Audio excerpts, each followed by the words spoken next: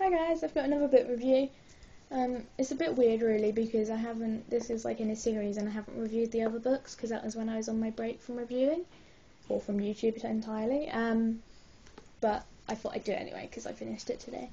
And the book is Stefan's Diaries, The Ripper, book 4 in the Stefan's, it's Vampire Diaries, obviously, but it's Stefan's Diaries, book 4 in the series, it's The Ripper. This is it's quite weird because the show is based on the books, but the show is nothing like the books, and these books are not written by the author, and they're based on the show. They're written by a ghostwriter, who has now stolen O.J. Smith's books, actual books as well, but we're not going into that. These books are good. I was a little bit dubious, to be honest. They're quite good, but they are predictable. I mean, books 8, 9, and, well, not 10 because it's not out yet, but books 8 and 9, well, book 8 was good, of Normal Vampire Diaries, was half written by L.J. Smith, was half written by a ghostwriter, and L.J. Smith book 8 was, and book 9 was written by a complete ghostwriter, and it was awful, I think. It was really predictable. I predicted virtually the entire plot apart from the end, and these are predictable too. I do think that from the style of writing and everything that it's the same ghostwriter. And although it's predictable, it's fairly good. It's quite interesting to know about where Stefan went and Damon went after they'd been turned. The first book I liked because of all the Stefan. I really like Stefan and Catherine. But I liked that because we got to see so much more about how she was and everything. Obviously we got shown in the show how all the events, so that wasn't really predictable because we knew what was going to happen anyway. Books 2, I can't really remember what happened in the other books very well, but I vaguely remember, and they were pretty predictable too. My main issue with these books is they're first person, which, okay, a lot of books are.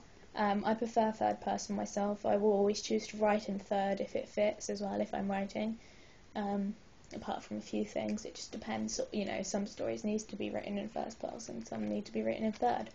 And I don't mind first person, but I prefer third, and because it's from Stefan's point of view, and I don't mind Stefan. I like him in the main books. In this show, I'm not really that keen on him, personally. I love Damon, but that doesn't mean I couldn't like Stefan as well. I mean, I'd like to see him happy, but he does annoy me. He's very hypocritical, sort of, because obviously you get to see his thoughts where it's first person. He is so hypocritical about all the things he says now, and especially what he's done in the show.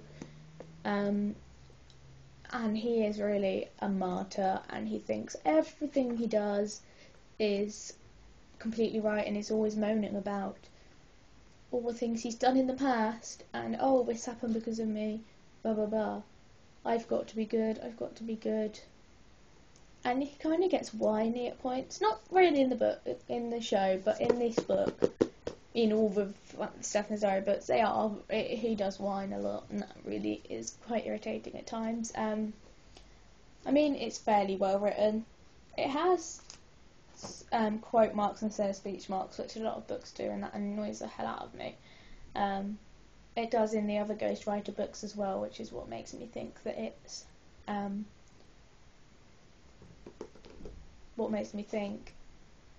same ghostwriter.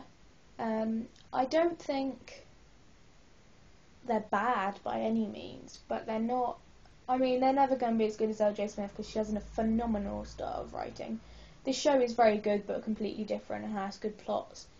This, you know, it's definitely readable. It's obviously entertaining because I'm on the 4th one. I'm still reading them.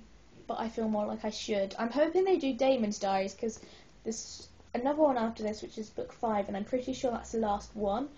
So I'm hoping they'll bring out Damon's Diaries now because I'd much prefer to read from Damon's point of view. And I think that would make things a lot better. But they do need to stop being quite so predictable. I mean, it might just be me, because I'm normally quite good at predicting things. But I do hate it when I don't mind if you can predict little things, and then there's more twists that you don't even think is going to happen. But this, I had pegged. I should really talk about the content of this. It begins 20 years after the third Vampire Diaries book, the third Stefan's Diary book. I can't remember what it was called. And it's now 1888. They returned in 1864, so he'd be a middle-aged man now and have a family of his own if he was a human. As we were reminded at every single thing, I'm not a human. I don't have a family. I should be this old. Blah blah blah. And for those of you who know your history, 1888 is the year of the Jack the Ripper murders. Hence why it's called the Ripper. See, when it said Ripper, I thought that it meant it was Ripper Stefan, where he goes all Ripper, and I like Ripper Stefan a lot. A lot. Mostly because it means that there's no Stelena and more Delena, but also because I really like that character. I feel like that's showing who he actually is, and Paul Wesley agrees actually, so that's always good. He said he doesn't like playing him as good because that's not who Stefan is deep down. He felt like he was always pretending in the other seasons, and this season he could just let go. So I got excited at the title of the book, and then I realised it meant Jack the Ripper murders. And a while ago, when I was studying Jack the Ripper in school, I was thinking, how cool would it be if I wrote a fan fiction where, like, Stefan was, his Ripper days were 1920s, really, with Klaus, but how cool would it have been if Stefan was a Ripper back then and was Jack the Ripper? And what do you know? We have this. But he's not Jack the Ripper. I'll read you the back.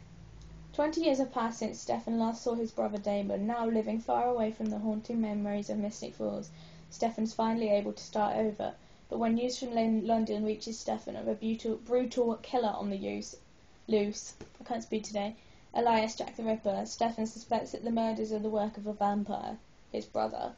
See, I knew straight away that Damon wouldn't be the Ripper. Like, that'd be too obvious, and Jack, he wouldn't. Why would he do it? I mean, I love history. I love Jack the Ripper. We did a lot about it in school. We went and actually got to go on a Ripper walk in London through the streets of Whitechapel. Sorry, it's been a long day. And that was really cool. We went to London Dungeons too, and that was quite fun. But we learned a lot from that. And walking the streets of Whitechapel really helped because I learned a lot. And I could see where everybody had been, where they'd walked. So when I was reading this, it was a lot easier to picture it in my mind. I mean, we saw 10 Bells, the pub that they all hung out in, and so I could actually imagine it. Him walking, them walking the streets and blah, blah, blah. Stefan is, at the beginning of the story, on a farm, working, he with a family who adore him and adopt him as a son, really, and he works there, and he's Stefan Pine, which he called himself Stefan Pine because he's never changing like a pine tree. Just ridiculous. And he's sort of happy-ish.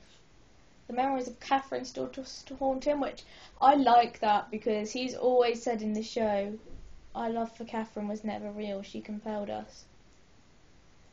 And Damon said, direct quote, it was Catherine never compelled me, it was real for me.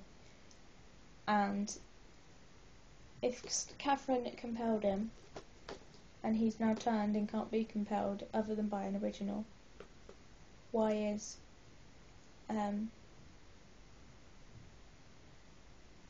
he still thinking of Catherine? I mean, that just gives me a lot of Stefan feels. It really, I like that because I really like Stefan. I want Stefan and Catherine, not as much as I want Damon and Lena and Caroline and Klaus. Caroline and Klaus. Sorry. But I do like that, and I like that he's still thinking of her a lot. It makes me happy.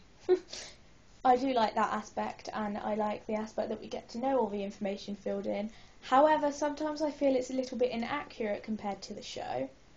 Like, if Stefan... There's mentions of Klaus. If Stefan knew of Klaus, and Damon knew of Klaus, back then, which they did, why were they so surprised when they found out about all this Klaus stuff? And then, in the 1920s, Klaus was best friends with Stefan. I know he was compelled to forget that, and that's why he didn't know he was friends with Klaus. But if he was friends with Klaus in the 1920s, why would he be friends with someone that he knew was an original? And they also refer to the originals coming straight from hell. Well, we know the origin of the originals, and it's not from hell. So that annoyed me as well. Everyone says they're from hell. And Stefan, of course, automatically assumed, because that letter, the famous Jack the Ripper letter that was sent to the journalist, was signed from hell.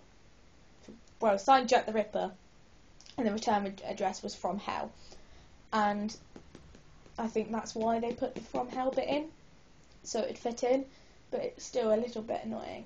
I mean, if you're a fan, if you've not read the actual books that the show was based off, don't worry, because it's not related, but I would still highly recommend them. One of my favourite book series ever. But if you've watched the show and are considering reading these, I mean, you can do. They are good. I would recommend doing it. It is interesting if you're a big fan, but don't expect the world. Especially if you've read L.J. Smith's work, don't expect it to be anything like that. If you read L.J. Smith's work and then the Ghostwriter stuff, imagine it to be like the Ghostwriter stuff, but a little bit better. So, yeah.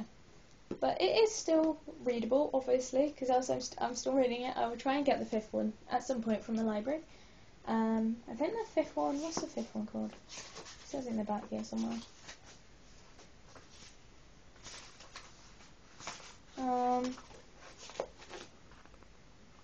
The Asylum. So I'll try and get that. I believe that's the last one, correct me if I'm wrong. Yeah, I think that is the last book. And like I said, I'm really hoping Damon's Diaries happens, because that would be so cool. That would be really awesome. I mean, it could lead on from Stefan's Diaries, so it could lead up to just before he meets Elena. Like when he finds out about Catherine and everything. Or it could be in time, like at the same time as this, because obviously Stefan and Damon split off. So we see it from Damon's point of view when he's off doing whatever he's doing. When Stefan is being Stefan. Brooding. So yeah, I would really like to see that. And I hope this was helpful for you. As usual, thank you for watching, blah blah blah. Please subscribe if you like it. Also, if you've got a review of this book, or any of the other Stefan Diaries books, or anything, and you want me to watch it, I will, because I like doing that. So yeah, and I'm now on 50 Shades of Grey, book 2. So not 50 Shades of Grey, 50 Shades Darker. Which a review will be coming up. I've got a review of 50 Shades of Grey coming up at the same time as this one. So that will be my next book review, I expect. So thank you for watching.